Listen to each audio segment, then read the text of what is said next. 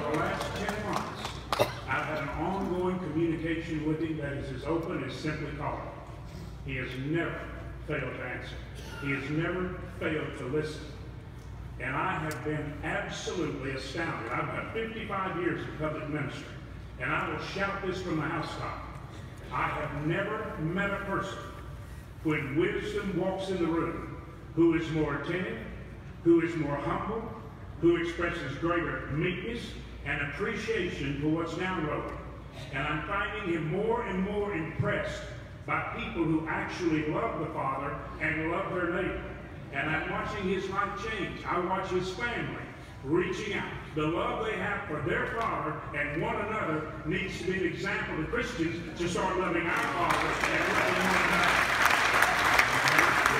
When I pray with the family tomorrow in a private gathering, and Mr. Trump said to me Sunday, and I'm going to tell you the visit with him Sunday was so great that when I hung up, I shouted so loud I hurt Betty's ears. And I said, this is absolutely indescribable.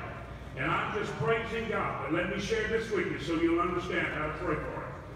And I want to say this. Remember, Jesus was the greatest teacher, the greatest sower of perfect seed, truth, and thoughts. And he had his bunch for 3 years. And they still didn't look too good after 3 years. Consider Simon Peter. As a matter of fact, you would never have approved him preaching at Pentecost after what he had just done. So what I'm saying to you is, do not measure a man by every step, but by the progress he will make in the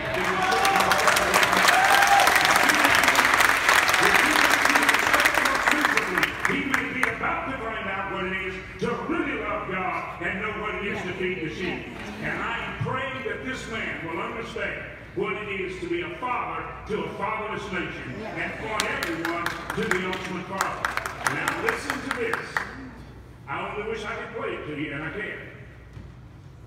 The night when the tide turned, I called.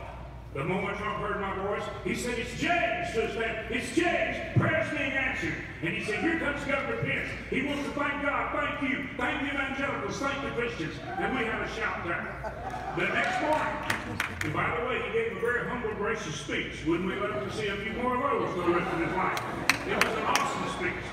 The next morning, I said to my wife and 2 friends who'd pray all night, I said, now that he's president, let's give him a call and see if he's still anxious to talk. No way to describe the joy, the gratitude, the love for the evangelicals, the Christians, everyone that believes in nature's God and nature's law.